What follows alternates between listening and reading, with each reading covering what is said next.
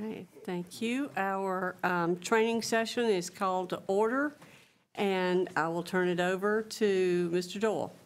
Thank you, Madam Chair, Mr. Superintendent, members of the board. I understand that you all have 8 hours of training and you need your 9th hour before June 30th to stay legal. And so the totality of our goal this afternoon in the next hour is to get you that credit. And maybe that's as high as we're willing to set the bar at this point. But fortunately, it's not going to be me doing most of the training, so there is hope. I want to introduce to you all a new colleague of mine and of our ed group team. His name is Michael Walker. Many of you have had a chance to meet him. He joined us in January and most recently served as Chief Legal Officer for a large Metro Atlanta school district and has been in this line of work representing boards for over 10 years and practicing several years more than that. And the topic today, as you can see from the PowerPoint, and I'm going to hand something out in just a couple minutes, is a few hot topics in education law. So we're just going to sort of talk about sampling of items that we thought might be of interest to you. And if we could go to the next slide. We are first going to jazz it up a little bit. And I kind of want to call attention to the work. This is not a legal point. It doesn't have anything to do with the law, but it's just an interesting observation maybe that highlights the work that happens in your school district every day and every year. And the enormity of it, I think, is lost on us sometimes and maybe everyone in the community. And so if we can go to the next slide. Just looking at some of the numbers that pertain to what happens. It's not a great way to capture all the stories of all the work that the teachers do and the work that people who support teachers does, as the superintendent points out. And so I want to see if the board members can help us. Maybe they can get a lifeline from the superintendent or not. I'll let y'all figure that out. What those numbers represent, and just sort of going one by one and picking the numbers on the screen and tell me what they are.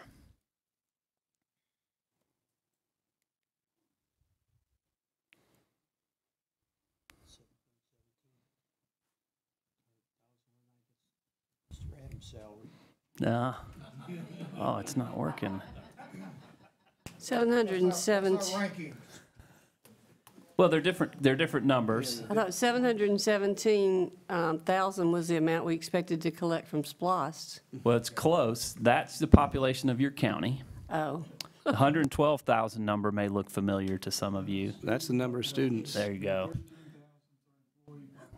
There you go. Yeah.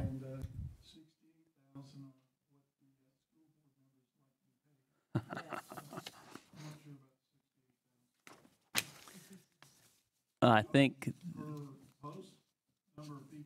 no. So the 68,000 is the transportation miles per day that your buses put on. That's student transportation. 24th, the largest district in the country. That's correct. You're the 24th largest district in the country. 114. Y'all recognize that number? That's the number of schools. 44.8% are students eligible for free and reduced lunch, which is just one metric that can describe some of the challenges with educating students. And I think the only number that we haven't covered is going to be 75.5%, which is the graduates enrolled post-secondary in the year after graduation, which...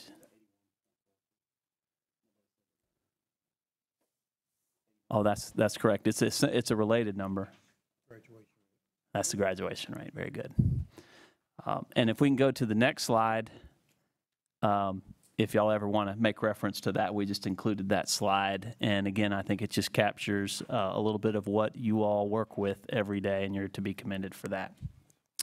With that having been said, we're going to dive right in, and I'm going to ask Mr. Walker to come up and walk us through a discussion here for the next few minutes. Good afternoon, Madam Chair, Members of the board, Mr. Superintendent, as Clem indicated, my name is Michael Walker. I'm with the firm, and it's really a pleasure to be here in Cobb County, and I'll be happy to address these hot topics, legal issues that we're going to be dealing with today, and be happy to field your questions at any time. Don't feel free to, or don't feel constrained to save them till the end. Fire away at will, and we'll do our best to field them. We've got the agenda up on the screen, and you can see we're going to cover some hot topics there. The first 3 bullet points: cameras in the classrooms, corporal punishment, and robocalls. And then the last one, not so much of a hot topic, but interesting nevertheless, and Clem will probably have some thoughts and ideas about parliamentary procedure if we can get there. I have my clear marching orders. We need an hour of training. We don't need more than an hour of training. So we'll see if we get to the end of the presentation. Without further ado, then, we will dive into our first hot topic of the day, and that is cameras in the classroom. And we consider this a hot topic because next week we expect that the governor will sign House Bill 614, known as the Landon-Dunson Act. This is a bit of legislation that there was some effort last year to get passed. It didn't work. It was the product of some late in the session activity, but it didn't get passed. It did pass this year. The expectation is that Governor Deal will sign the law next week, and with the adoption of the law, Georgia will become only the second state in the country to authorize video cameras in self-contained special ed classrooms. Now, this law being passed does not impose any affirmative responsibilities on the school district. At this point, participation by local school districts is voluntary. And the legislation as passed invites the State Department of Education to develop some guidelines on how local school districts would roll that out should they choose to participate in it. For the districts that do participate in the program, there are some restrictions about access to the video footage. There are also some requirements regarding retention of the video footage, how long the videos have to be maintained by the district. There's also some broad parameters around how the cameras would have to be provide coverage in individual classrooms, but it's really based on practicality. So the law as it is does not provide any particular mandates, and there's still a lot of areas that would need to be filled out and developed by the State Department of Education, but it is now an option that's available to school districts, and it's a hot topic because it takes us just another step in the direction of technology in our schools, a path that we're already well down, and there's no end in sight. We're going to be going in that direction, I'm sure, for the duration.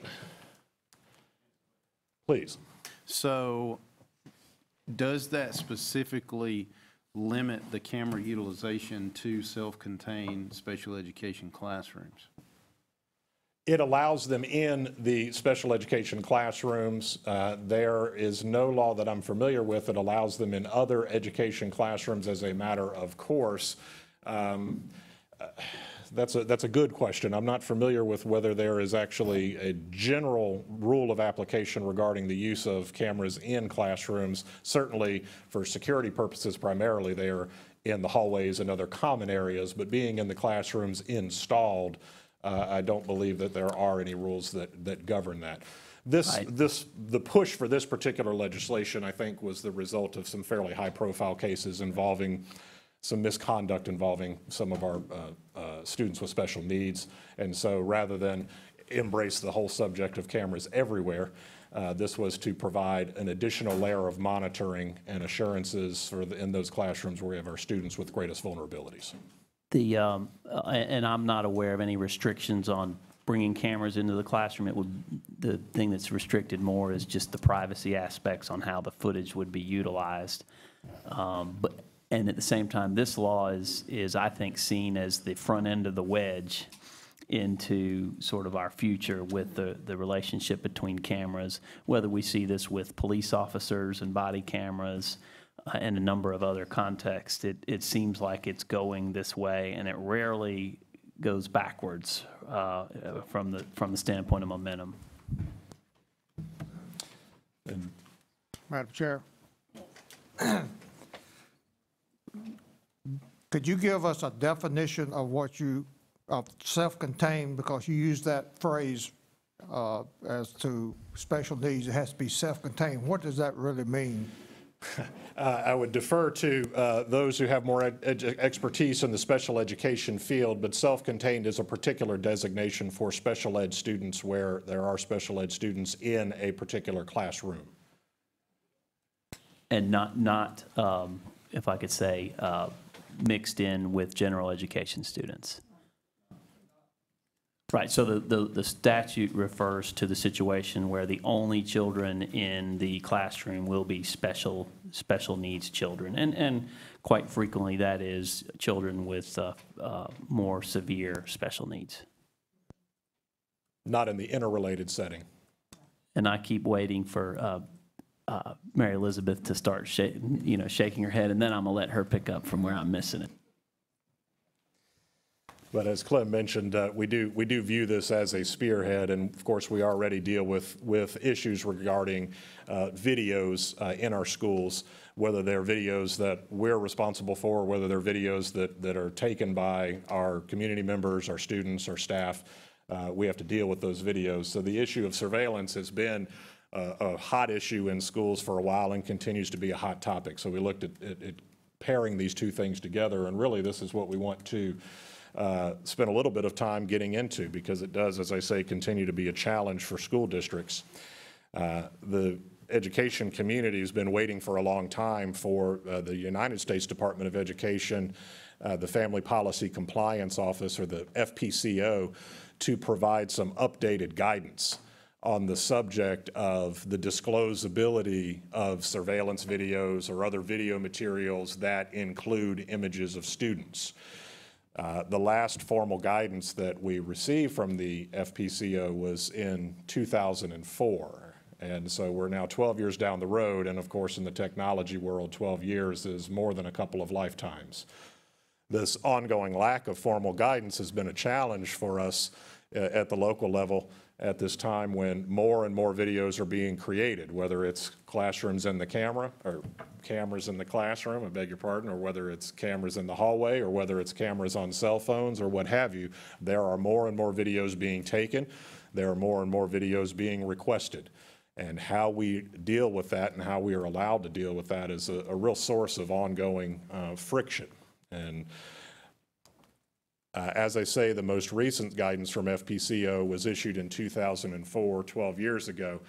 At that time, the FPCO, which is an office of the U.S. Department of Education, and they're responsible for interpreting FERPA, and so that's why we look to them for guidance. They considered surveillance videos to be FERPA-protected education records of all of the students who were in a video. So if you have a hallway camera and you could see 100 students, based on the guidance from 2004, the idea was that that would be an education record for any student who is identifiable in that video. And so that essentially sets the bar that we're dealing with, and that's a fairly narrow and strict application of the FERPA rules to student videos, and it's still controlling authority. What that means then is, for someone who wants to request that record, because it's an education record for every student who's shown in that video, if someone wanted to inspect that record, or if somebody wanted a copy of that record, they could not obtain it unless they could get a waiver of FERPA rights for every other student and family associated with that video, or unless you could successfully redact the video. Now, in 2004, redaction was a little more challenging and a little more costly than it is now, but even now, it's not something that all districts are equipped to do on a regular basis. It still takes time, it still takes resources, and of course, those are a rarity. The most common example that we deal with in this area is arguably videos that include fights or other infractions involving students, where we want to get to the bottom of it. So a video that's depicting a fight involving multiple students, based on the 2004 guidelines, it could not be viewed by a family of any of the students without waivers of all of the families, again, unless you could sufficiently redact the video or if you could get waivers from those other families. Yes, ma'am. So whose responsibility is it to get those waivers? Is that the school system or the family requesting it? Certainly, school systems can work with their community relations or take a community relations approach that they want to. They have no obligation to. In other words, if a family were to request that video, you could inform the family that without the benefit of the waiver from the other family members, we're not able to release this to you. And that could be the end of the conversation. Now, you could provide them with waiver forms that they could use to approach those families. Well, we wouldn't even be allowed to tell them which families were involved. Correct. So, That's true. Presumably, the students would Without have some permission. idea of who's involved, and so the students might be able to collaborate. I mean, I've had experiences where the family members already all know each other, but for one reason, and it's not uncommon for perhaps maybe the primary actor is the one who's least interested in giving everybody else permission to see the video. Right. They will be the lone holdout. But all the family members are familiar with each other just because of the nature of things. They understand who else is in the video, and it may be that you've got 5 families and 4 are all okay viewing it, but that 5th one doesn't want you to. That 5th one does have the veto power under the 2004 guidance. thank you. But you were right, we couldn't volunteer that information if it wasn't otherwise known. We could simply notify the families that we're not able to do it. We could provide them with the forms.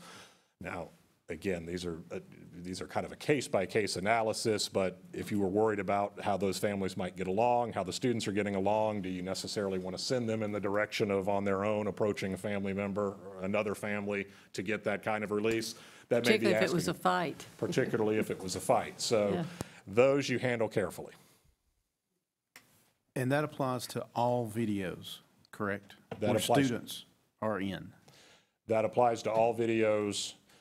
Yes, this scenario really contemplates that it's a video that the school district has possession of. My specific thought is regarding bus cameras. Okay, So if a parent requests to view a video, then this waiver environment applies. it does. In fact, yes, bus cameras in most districts are distinct from hallway cameras or other security cameras.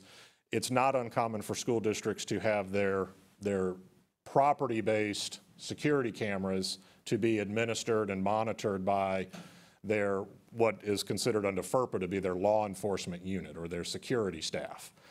So, because they're primarily security videos. It's also not uncommon for school districts to have video cameras in their transportation fleet, and those cameras are not administered or monitored by the security force. In that situation, any video that's taken on the bus cameras is going to be potentially purely an education record. We'll get into this just a little bit, but it's a critical distinction under FERPA because records that are the domain of the law enforcement unit are specifically excluded under FERPA, so they're not education records. So if you've got a video and it is taken and maintained by your security force, they're the only part of your school district that has access to the video, they're the only ones who are using it, then at that point in time, that video is arguably not an education record and is fairly broadly disclosable. Since these scenarios often involve student discipline or other education-related purposes, it's not uncommon for a school leader or someone in the administration to obtain a copy of the video.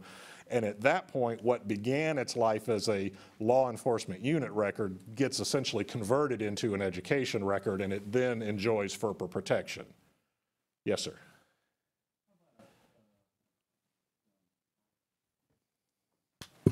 Thank you, Mr. Ragsdale. How about somebody with a camera, like a kid, filming a fight or something? How does that, with the school, does that become a school record? It can become a school record, so that's going to depend on whether or not the school takes possession of that phone or has the basis to do that, or if the student or the family member volunteers it. But when it begins its life on the student's camera, it is simply a record that belongs to that student, and it's not until the school district or the school has possession or control of that video that it even can potentially become an education record. Well, what happens when that thing goes, like, is called viral or something, they start sending it to all their friends? The school district doesn't have control of that, And we've even seen in other parts of the state websites that gather student fights in particular schools, and there's not a great answer to that because it's not a record that's ever been in the control of the school district. So people can go to news media or upload these to social media or websites. So you are starting to see some examples of that problem. Until we have the ability to exercise any control over that video, it is really beyond our control. It's outside of our authority, and so what is done with it, there's very little that we can do about it. With the new cyberbullying rules that were passed in the last legislative session, conceivably there might be a little more opportunity for school districts to get involved if the use of that video is involved in cyberbullying type activity. But outside of that context, unless the families volunteer the video or some other way comes into the control of the school district, as Clem indicated, if they're wanting to post it online, there's very little we can do about it. Thank you. Just to clarify on that, what Clem and you were saying, once it gets out into the internet, do they still have ownership, or has it become public domain? I think once something's posted online, it's really going to be incumbent upon them to try and get it down, and good luck with that. So, but my point being is, once we get a copy from the internet, then that's our copy, right? Sure. If we have taken it and we're using it for disciplinary purposes or for some other educated related purpose, to the extent that somebody asks for it from us, we have FERPA guidance that we can look to. If it's out there on the internet, it could be that no one's going to ask us for it because they can just go get it on their own. Most often, in the pre-videos everywhere world, these were records that really were created and maintained only by the school district. So the only place you could get them was to go to the school district. Now, these video records can be in multiple sources, and so sometimes they come to us for them and sometimes they don't. And when we say we can't give them the records that they're asking for, it's not uncommon for them to go to other agencies. So we'll very often be dealing with a records request simultaneously coming to us and one that is going to a local law enforcement agency. We both have a copy of the record, and if it's, for example, a media requester, they may come at both of us just to see who they can, make the most compelling argument to try and get a copy of it. Did you have a follow-up? Yeah, I think we veered off there a little bit. When you said they take it down, but we've already made a copy of it, do they still own the rights? Well, I think we may be talking about two different things. That video may exist once it's been posted online. It may be replicated 1,000 times, and it can exist in 1,000 different places. If we have the record, our version of the record or our copy of the record will likely enjoy FERPA protection. But there are so many other iterations of the record out there, I don't know how often people would actually come to us for it.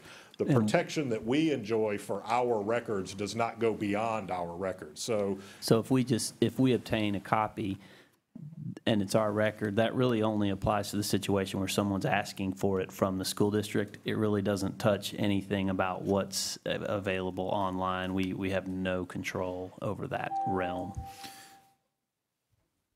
Thank you. We could try if you like, but good luck. No, I was trying to, what Mr. Wheeler said is, it belongs to them when it's on their phone. They share it with the world. Then mom and dad get a hold of it and say, get that off of your website. So the young man or young woman takes it down off, and they want all their copies back. Good luck with that. But technically, do they still own all the copies?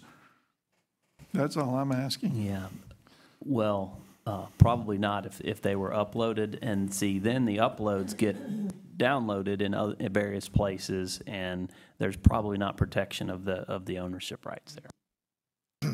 Madam Chair. Susan? Yes. When you refer to FERPA, the 2004, you're indicating in your narrative here that there's been some leniency granted, but FERPA is a law. correct. So the legal aspect of the law has not changed. It's their interpretations of the law that's evolving. That's a perfect segue, I think, to our absolutely next point. Thank you, Mr. So- Banks. It's a so good question, and Now, is House Bill 614 just a subset, or is it a totally different direction of FERPA? So FERPA is a federal law, and one of the reasons that we have so much ambiguity is that FERPA really only has a few operative terms, and one of which is what is an education record? And the definition of education record is very vague. And it involves terms like personally identifiable information. Well, what is personally identifiable? It's the kind of legal analysis that you ask more questions than you find answers. But when it comes to video footage, a fundamental question is whether a video recording that depicts a student is an education record. Now, there is a small minority of legal scholars and courts that believe they're not education records at all. Then there are others who believe that they are education records, but that other provisions from FERPA apply. In other words, parents should have the right to inspect them because they're education records. And then there is the position that we take regarding the 2004 guidance, which is, yes, they're education records, and no, they can't be seen by, they're education records for everyone, and they can't be seen by anyone without appropriate waivers or redaction. So there's that range of opinions based on what is the definition of an education record and what rights does FERPA give to parents to inspect education records. Okay, now, in your narrative, you talk about the courts and that they're bound by the 2004 FERPA Act. Now, the court, would it take in consideration leniency, the change in the evolvement of the leniency as far as what is education and not education, which, if you're having a fight, that's not education. I mean, you may be learning some things, but not to what we want you to learn. But is the court absolutely bound to the act itself? So the court is bound by the law, and the law is the FERPA law. The 2004 guidance that we got from FPCO is a bit of guidance from the federal office that is responsible for interpreting the law. So this is a little bit, legally in the weeds, but courts are not required to follow guidance from such offices. It can be considered authority, it can be considered persuasive, but courts are not required to. So in other words, this 2004 guidance is a federal office's interpretation of a federal law. Courts are not required to adhere to it, and some courts don't. Some courts say, I understand what FPCO says, I disagree, and courts are allowed to do that. The majority of courts will show deference to the FPCO's guidance and interpretation because they are allowed to, and they recognize that this is the FPCO's function. This is why they exist, to administer and interpret the FERPA law. And so if this is how they say it should be interpreted, I'm going to defer to their interpretation. And the majority of courts will defer to those interpretations, but they're not obliged to. And so some courts will say, thank you, but no thank you. Do we have case law that would back us up? Mr. Doyle? I'm going to let Mr. Walker answer the question, but I think what I would say about the position that we take as a school district is that we are interpreting FERPA to protect quite a bit of video information. We're not willing to start turning over videos with other students' images and actions in them, and we feel like we can prevail in that argument in court. Mr. Walker's illustrating that there's, it's similar to an attorney general opinion. It's an opinion, but we're not really bound by it. At the same time, this is a hot topic, and there's increasing efforts to make hallway videos, bus videos, et cetera, public information. And that's something that I think is concerning to a lot of educators. So, Let me give you an example. We often see videos of fight in the hallway, and suspension occurs. And so we review it, and we decide as a board to uphold or not uphold. And the parents, before we get to it, actually gets to see it also. Now, from what I understand you're saying is, if there's a bunch of students there, those parents cannot see that video. Is that, am I understanding it correctly? At times, this has been an issue. We've worked with Mr. York going back several years, and there are times where that has been done on a school-to-school basis. It's not always handled consistently, just because I think sometimes principals are in very difficult positions. They get parents showing up, and so I don't know how it's going to be resolved in the end. And I do recognize that the consistency hasn't always been there, but you can imagine there's always just very different scenarios that the school principals are facing. Well, let me just say, true to nature, federal government screws things up. I will try to address one question about legal authority. Yes, courts, both in Georgia state courts as well as the federal courts in the 11th Circuit, routinely uphold the protections of these records. So we are on strong legal footing in protecting the privacy of these records. Where you really have the point of contention is going to be where you have a family member who wants to view a video who is not being allowed to view a video because another family member will not agree to allow them. That's really the disagreement that you would anticipate having a problem with. There are legal scholars and some courts who do say that the right of the family to view that video trumps the privacy rights of the family who does not want them to view it or is not willing to give permission to view it. And if we can't redact it, then they can't see it. There is more and growing support for that position. But the guidance that we get from the FPCO still says that at least for the students who are the focus of the video, the 2 students or the 3 students who were involved in the fight, it's an education record for those students, and without waivers for all of them, then no one can see the video. If we take that position, that is a legally viable position and it's a defensible position. As I say, there is a move, and FERPA in their informal guidance seems to be giving some indication that they're going to lower those standards, but we've been waiting for 12 years and they haven't done it yet. And what's interesting is the trend could now be kind of getting into a cross current with more and more interest in bullying related issues. So now school districts have an ever increasing responsibility to be mindful of bullying and bullying related issues and harassment issues, and these videos could certainly inform that conversation and that discussion, which might send us right back in the direction of making them protected education records for all of the students shown in the video, because it's conceivably or potentially could be involved in a bullying situation that's beyond just the 2 combatants in a fight, for example. So this is definitely a fuzzy crystal ball. It's very foggy. Don't know exactly which way we're going on this. Thank you. Michael, if both want to see, grant waivers to see it, but the school system, for legitimate reasons, whatever that may be, doesn't believe they should see it, is that a position that we can stand on?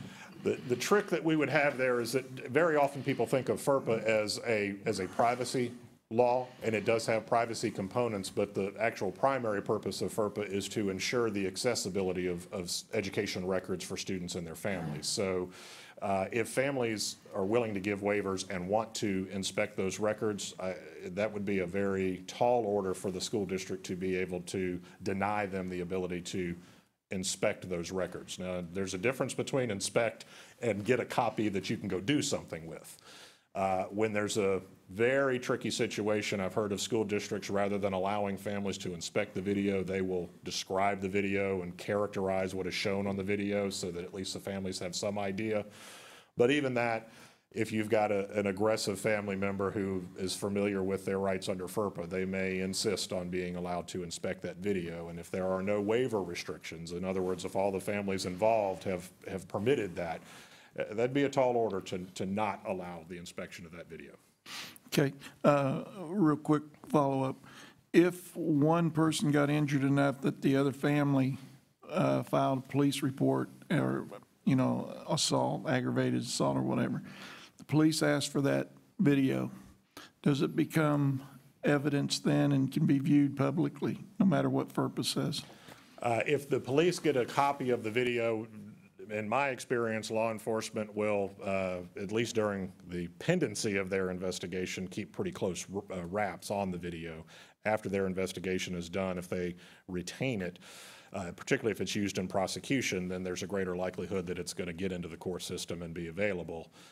Sometimes you will have, I think, diligent and responsible law enforcement officers recognizing videos involving minors, and they'll take appropriate precautions just to disguise the identity of minors. But once the video gets outside of the control of the school district, our ability to keep it under wraps is fairly limited. You would have to take some pretty extraordinary measures to try and keep that video as contained as you might like it to be. And this is one of the frictions that we deal with in FERPA. We want to protect the privacy of our students, but there are competing interests that we sometimes have to acquiesce to. I think we've had a chance to explore this, and we've covered some of the dissenting viewpoints. This slide here, again, just represents that Georgia courts and federal courts in the 11th Circuit do uphold the position that we take. And the 2004 guidance is still viable legal authority. This just touches on the law enforcement unit notion that we talked about earlier, so you can review those materials, and if there's any questions, we'd be happy to address them. We've also touched on some questions about bus cameras and handheld devices. The source of videos, there's lots of different sources of videos, and for all the different sources of videos, you'll have to ask a whole new set of questions on who controls the video and who has the responsibility to either maintain its confidentiality or, conversely, to disclose it. Hopefully, the FPCO will issue some new guidance on this. I've been watching this issue as long as I've been representing school districts, and when I go to conferences, I meet people who are also watching it, and we also, have you heard anything?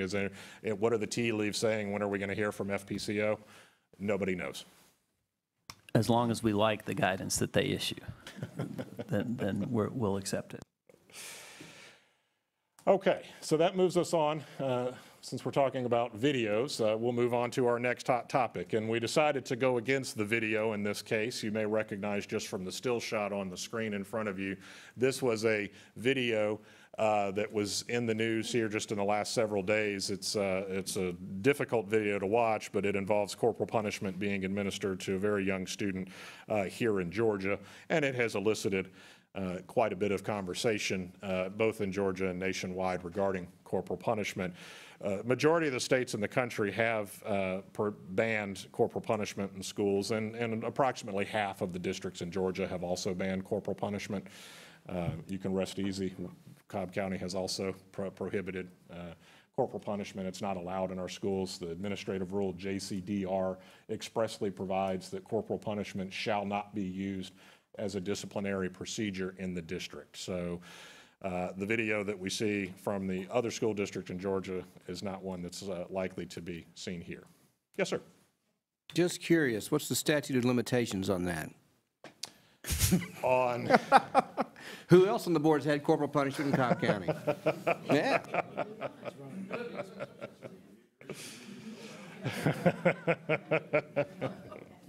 Well, it's not exactly the question that you answer, but I'll go ahead and answer. There's a Georgia statute that also provides pretty comprehensive immunity for educators who administer corporal punishment. So there's always immunity.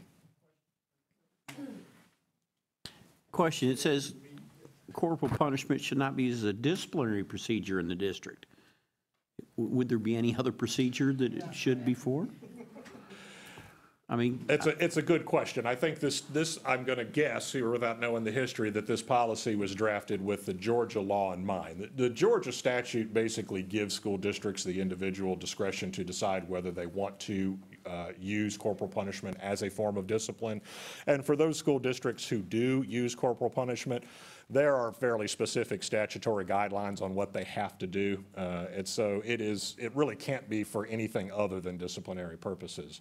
But I think the spirit of the question is going to come up here, and it's really the critical question. So I'll move on to the next slide, and that's the but.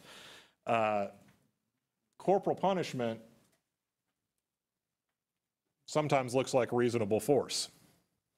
For that matter, corporal punishment sometimes looks like child abuse, and reasonable force sometimes looks like child abuse. Where are we on the continuum of how are we going to characterize physical contact with a student?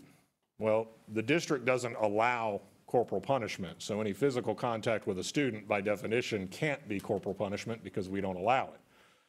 But the district does have a rule that doesn't exactly condone the use of force, but it expressly contemplates that reasonable force may be used.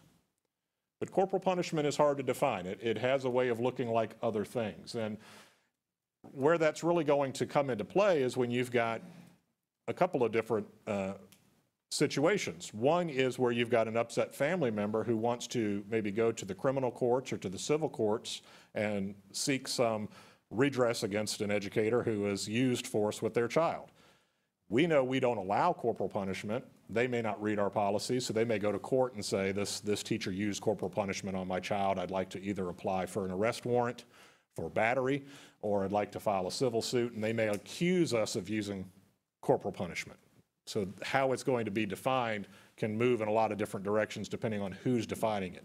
We know it's not corporal punishment because we don't allow corporal punishment, but it could be reasonable force because we contemplate that reasonable force may be used. The same policy that prohibits corporal punishment expressly contemplates the possibility that reasonable force may be used, and a copy of that rule is in front of you.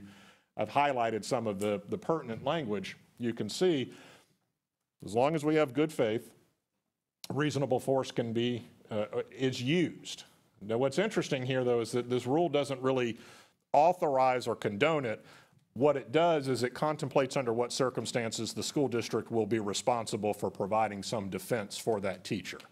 And so that's a fine point that we would have to work through if we were ever confronting that situation. But just a quick superficial reading of this policy, a lot of people would look at this policy as saying that you authorize the use of reasonable force. And there's nothing against that. There's nothing that prohibits you from authorizing the use of reasonable force.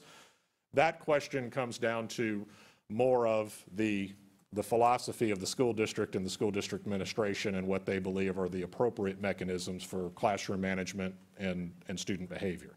Whether you allow reasonable force under certain circumstances, whether you absolutely prohibit it under all but the most extreme circumstances, and for every school district I've been associated with, there are different approaches to what is considered reasonable and when force can be used, and it comes up on occasion. In fact, in some places it comes up frequently because you will then have personnel-related matters where you've got an educator who has used force that perhaps in their mind they thought was reasonable under the circumstances, and the school district may disagree. And they've done an investigation and they determined that perhaps the use of force went beyond what might have been reasonable under the circumstances. And then it's no longer, in the school district's opinion, reasonable force, it's something beyond that. And that triggers a whole different set of obligations, and we'll save that for another time. But corporal punishment is something that comes up fairly routinely in the Georgia news reports because there will always be an egregious example of it as long as it's allowed, and whenever it does, it raises questions. So the answer to the simple question, do you have corporal punishment in your school district? No, we don't. But what we do have in our district, as with almost every other district that I'm familiar with, are policies that contemplate the use of force under appropriate circumstances, not to mention the use of restraint techniques with students with particular needs. So there's going to be a whole continuum of situations where educators are going to be engaged in physical contact with their students, and it's a moving target as to what's going to be permissible and what's not. And just to add on to that, really apart from us discussing this as a hot topic, there's sort of the notion that, well, corporal punishment, and a lot of us think of paddling when we think of that. And the use of reasonable force, well, we might think a teacher protecting themselves in a hallway or directing, following procedures. But we've actually had and are aware of a situation fairly recently in Georgia where all these issues came up at a hearing where the teacher was facing discipline for contact with a student and making arguments that sort of fused this concept of reasonable force with corporal punishment and trying to blend those together. So for whatever reason, this is being talked about now. And then you have a video that went viral about an actual incidents of corporal punishment where the parent was actually the one in the room that recorded it. So it wasn't a mystery or anything like that, although it is very maybe unsettling to watch for our generation now, even though it was a lot more common maybe in the olden days. You're kind of in general covering it, but to be more specific, if an administrator breaks up a fight between two students, okay, you've got to touch them. You get between them, you just sort of defensively push them away, and they won't stop fighting. So school systems are really condemned on national TV and state TV. The thing gets out, nobody stopped it. Well, or a bus driver, won't stop a fight, and somebody's getting severely hurt. Part of that we need to blame on the system, the legal system, and maybe even the school district involved, because other people got fired or suspended without pay or whatever because they broke up a fight, and now everybody else says, I'm not touching anybody. It doesn't matter what happened. So the force is, okay, breaking up the fight, and then the school district says, well, you shouldn't have done that. But yet one of them's getting really hurt. It is a difficult issue to work through. I think it would be difficult for the school district to give the directive that you're obliged to break up a fight. I could imagine a circumstance where you might have the only teacher in the vicinity as somebody of particularly small stature, and you might be dealing with two offensive linemen who are fighting. Directing that teacher to get between those two guys in a fight is ill-advised. So a bright line rule that says you have to break up fights would probably give you more problems than saying never break up fights. No, I'm not suggesting that. I was simply going by what this says. Okay. And there's such an open interpretation. You could fire or suspend without pay an employee for doing the right thing in everybody else's mind, but somebody misinterprets or whatever. Then that has a trickle effect where nobody's going to break up anything, no matter how bad it gets. So I'm not suggesting that the school district should issue a policy where they are obligated to break up a fight. That would be foolish, I think. But I'm suggesting that you could drive a truck through this thing. It's nice when you have, immunity is good for all of us, by and large, under the law, and one of the necessary concepts of immunity is discretion. So any educator who confronts one of these situations is going to be given wide latitude to exercise discretion in how they address it. Ideally, it's only going to be in those circumstances where someone just goes beyond what anyone objectively could view as reasonable. And so it's the situations, in my experience, where you go from breaking up the fight to not being able to control the adrenaline, and the breaking up the fight then turns to a separate fight, you and the student you've tried to stop as the aggressor. So in situations where I've reviewed, I can say, we're good, and this is where it got bad. You were fine when you intervened, and you were fine when you put hands on. It's when you decided to throw the punch because you were going to bring a stop to this that you went beyond what we could consider the reasonable use of force. And one of the reasons that it matters is that if we make the determination that it's something beyond reasonable force, then we also have greater options regarding our obligations to provide some representation for that teacher in the event that they do face criminal or civil charges. So it's not uncommon to have multiple legal actions going on at once. You've got a criminal application for an arrest warrant, you've got a civil lawsuit against an educator for battery, you've got an employment action where we've decided you went beyond what is really tolerable under our policies, so now we're disciplining you, we might fire you. And then, of course, the civil lawsuit doesn't just name the teacher, it names us, so then we've got to decide, are we going to defend this person at the same time while we're firing them or disciplining them? They get pretty messy pretty quickly, and in that scenario, being able to identify bright line rules is nigh impossible. Just a quick follow-up comment that you may want to comment on. This is exactly why I think we're losing educators. The law and policy should give a level of comfort for those trying to do the right thing, and I don't think this does. I think there was, I will just offer this comment, I think there was a recent survey of educators, particularly those who leave the profession before they reach the 5-year mark, and if I'm not mistaken, maybe number 2 or 3 on their list was concerns that they have about their ability to effectively engage in what they believe is student behavior management. Okay, we might be able to get into our third hot topic here in the time that we've got remaining, and that concerns robocalls. That's an informal term, but I think it probably has a pretty common understanding of what we're talking about here. We'll ask if anybody's ever heard of a $56 million or $168 million phone call. I will posit the idea that such a phone call is in fact a possibility. In 2000, let's start from the bottom, work our way up. In 2012, a group including Capital One paid $75 million for a phone call. A year later, in 2013, Bank of America paid $32 million for a phone call, and the year after that, Wells Fargo paid $14.5 million for a phone call. These are just 3 examples of settlement agreements that were entered into to settle TCPA class action lawsuits. And we're going to get into what the TCPA is and why we're concerned with it. But I will say, in 2014, the most recent year you have represented there, in 2014, more than 2,000 class action lawsuits were filed in the United States under the TCPA. TCPA, Telephone Consumer Protection Act. It's actually a federal law with a little bit of age on it. It's been around on the books for 25 years, but it has definitely come into fashion here in the last 3 or 4 years. It was originally passed to protect consumers from telemarketers. And it concerns not only telephone calls, but also texts and pages and faxes and other communications using the telephone lines. Under the TCPA, companies, and for our purposes, companies is going to include schools and school districts, are not allowed to initiate certain calls without prior consent.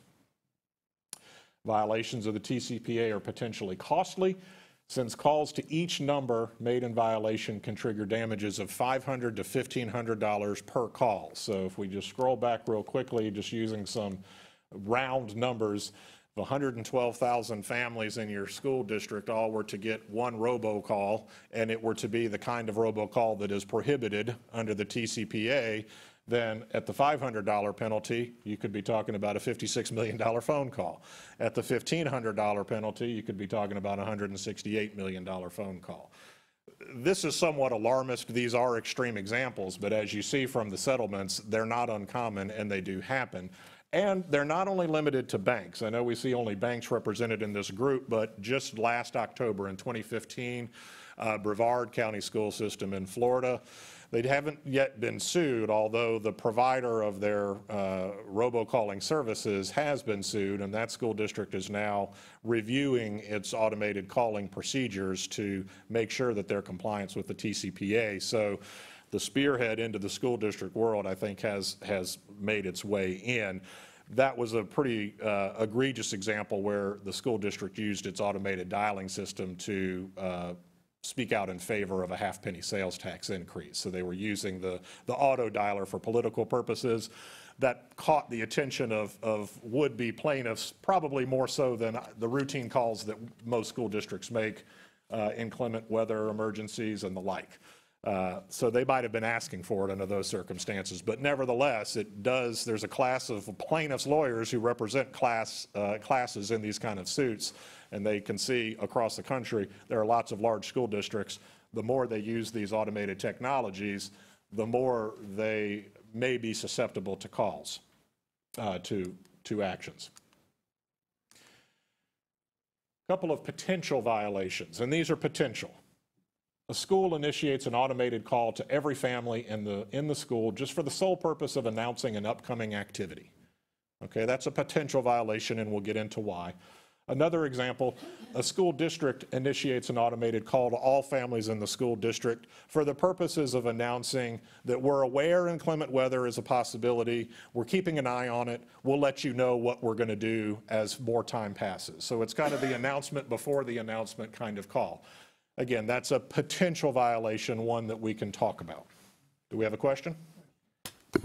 How about a robocall that informs you that your son or daughter has not been in school that day or was late to class? That's very likely to not violate the TCPA, because we would make the argument that that concerns an issue of student health and safety, and those kinds of calls enjoy the greatest protections under the Act. So we'll get through some precautions that we can take, because that is a common example, as well as the severe weather emergency is a common example that school districts are struggling with.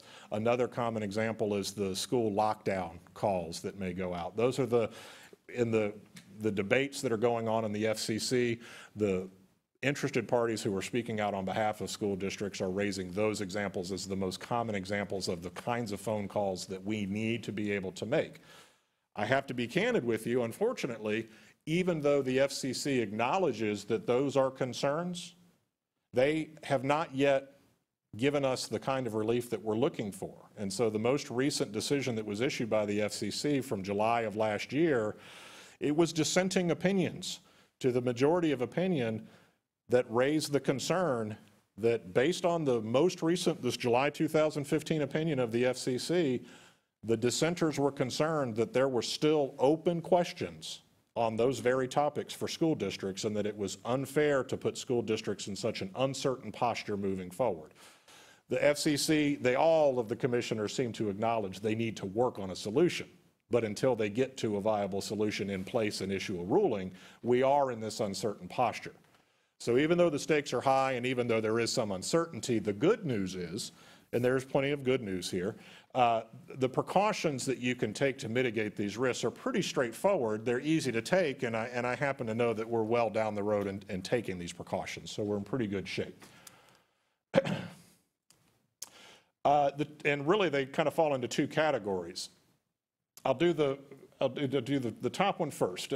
One precaution that you can take is that you limit your automated calls to the example that you gave, Mr. Wheeler, where it's dealing with some kind of student emergency issue. I'm just curious, if you had a phone call from an assistant principal or a nurse or an attendance office, it's a personal call, is that considered different than a robocall? Absolutely.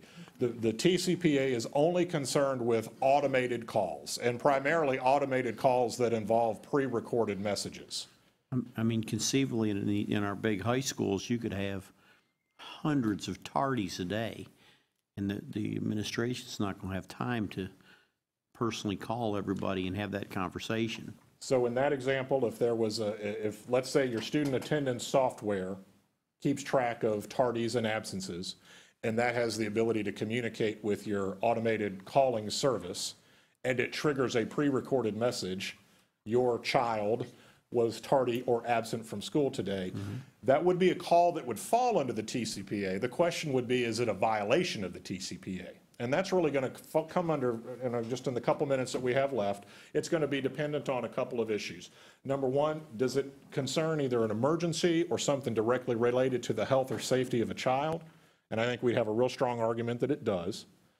The other issue, and this gives you the greatest protection across the board, is if you have consent from your families to make these kinds of calls, then you can make calls that go beyond emergency calls. You could make the informative call. I don't know that I'd ever recommend that you promote the passage of something that's on a ballot somewhere, but you could make informational calls, you could talk about upcoming events, you could do lots of things. The trick is having the consent of your families to do it, and that's relatively easy to do. You can give them in any kind of broad disseminated notice. You can let them know that by giving us their phone numbers, they're giving us their consent to do that. The requirement that we would have to adhere to is that anyone who wants to opt out of that has to be given the opportunity to opt out of it, and we have to let them do that pretty much however they want. We've got some proposed consent language here. This is fairly generic. We are already having some conversations with the administration on getting that language out. In fact, I know there's some publication deadlines for later this week, early next week, and we're working with the district on that. If you've got the consent of your families, you're in good shape. If you're making emergency calls, you're in good shape. If you get outside of those circumstances, you're starting to increase the risk just a little bit, and hopefully we'll get some guidance from the FCC and some relief from them on the kinds of calls that our communities want to get from us. We just need to get some support from the commissioners on that. And at that, it's 5:30. I see that's my deadline, unless, all right. I appreciate the time. Great timing. Thank you very much. Thank you. Very good. Very good. And we look forward to covering the rest of the agenda at some point, so that's great. Thank you. Yeah, and Madam Chair, we do have more on the PowerPoint, but we put it in a form that you can just read through it at your convenience, and just so you can have that as well. But we wanted to hit those hot topics today. Perfect. Thank you. Okay, and unless there's an objection, we will convene into executive session. And we'll Thank need you. a vote for that, Madam Chair. Okay. That's one of the things Oh. we'll need a vote for. All right, we need a motion And I and a know we vote? have personnel this evening. I don't know if, and we have land, and I do not believe we personnel. have Okay. legal. Motion, Mr. Scamahorn makes the motion. Is there a second? Mr. Banks seconds. All those in favor? Okay, we will go into executive session. Thank you.